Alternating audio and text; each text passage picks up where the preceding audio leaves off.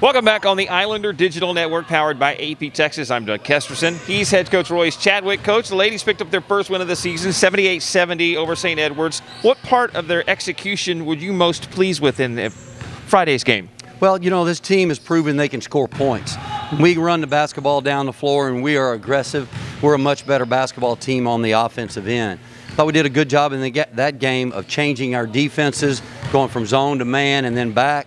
I thought we kept them off balance by doing that. We got to get better with our defense continuity, and that we got to be able to play through the 30-second shot clock. We kind of lost our composure down the stretch again, and we have to be better at finishing games. When I looked at the box score, I saw numbers that jumped out at me: 46 points off the bench and 19 steals. Which were you most surprised by? Well, number one, we have 10 starters on our team. Okay. So when we start the game, there are 5 people on the bench that are just as deserving as the 5 that are out there. So we never know, who's going to be on that night. And when you have young players, they're extremely inconsistent.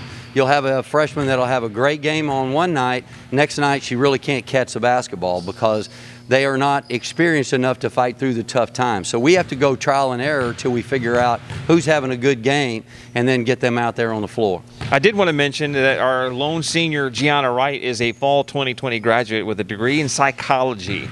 Any great words about Gianna? And you challenged her today, correct? Absolutely. What we had last year was 8 seniors, and each senior had a role of leadership to bring to our team. And they did a great job of bringing it. This year, we do not have but 1, and she has to bring all 8 of those roles. It's a Herculean task, plus she's playing multiple positions. But she is what the NCAA is all about. The NCAA, when I started this, was about having a student-athlete experience. It wasn't about coming here and preparing yourself for the pros. It was about coming here, representing an institution, getting a degree, and being exemplary on and off the floor. She is the epitome of an NCAA athlete and what they are proud of. Absolutely, Coach. Concordia Tornadoes up today. What can you tell us about them? This is their first game, just like St. Edwards. Very little. We don't know a whole lot about them. They have the same coach as last year, so we're assuming they'll run the same things that they did last year.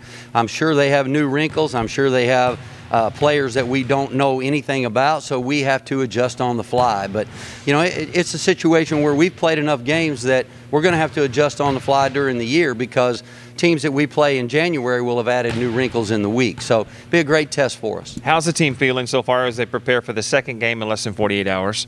Well, I think it's hard. I think when you have young players, they think they're tired way before they really are tired. You talk to the NBA people and they'll tell you the number one thing that helps them prepare from game to game is rest.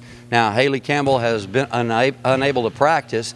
We've been saving her for the game because she's got some injuries, so she'll be a little rusty getting in there. Jade won't play tonight, so we're going to be able. We won't have her in the lineup. But everybody else has got nicks and bruises, and you have to learn to fight through it because when you get to Katy, you play night after night after night. And so this is dress rehearsal for what we're about to see. Well, Coach, let's get another W today, and best of luck. All right, thank you. Wraps up the conversation with head coach Royce Chadwick. Stand by. Starting lineups are coming up next. Islander Digital Network, powered by AEP Texas.